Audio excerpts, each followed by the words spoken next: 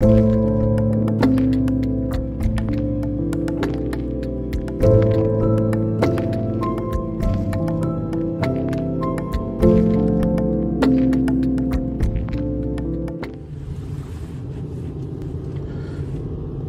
was talking with a friend of mine yesterday, and we were just talking, nothing special. Just sitting there, I was at his house. We were watching some sports highlights, football game on TV. So we were just talking, and just random conversation. And I asked him if he was familiar with, or if he's ever heard of the term noise pollution.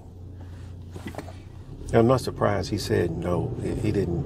He's never heard of it, but he had an idea of what it was connected to. I mean, yeah, because it's easy to know because of the word, because noise is part of it and pollution is part of it. So you can easily tie those two things together. But he didn't. I was not surprised that he didn't really know what it meant, and that he's never thought about what it means to, or not really what it means, but that it has an effect on on how it made him feel. So that was actually the question that I asked him next, after I explained to him that noise pollution was just unwanted sounds that we hear, unwanted noises and sounds that irritate us that we can't control. And I gave him some examples of noise pollution, like traffic and lawnmowers that are outside, and just loud things, that airplanes flying by, airplane jets flying by. So I asked him if he was just really understanding that, or if he even believed that they made him feel a certain way. And he really didn't know. He never thought about it, and that was an honest response, and that's actually the response that I had myself before I even found out what it was or what it was about.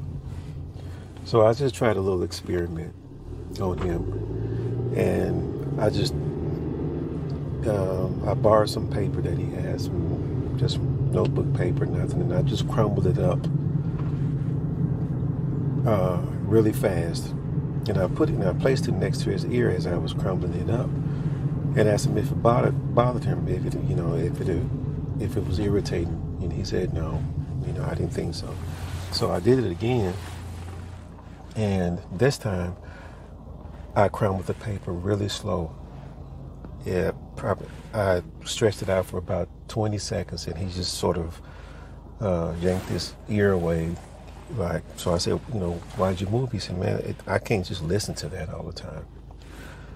So that further started our deeper conversation about noise pollution, these sounds that irritate us. Because if you imagine just the sound of something like that paper, crumbling that paper, but just substituted with something else, some other noise that we're surrounded by, and hearing that all day long and every day, our brain, number one, is trying to process it, and number two, our ears don't like it. So when you place those two things together, how do you think that's going to make you feel?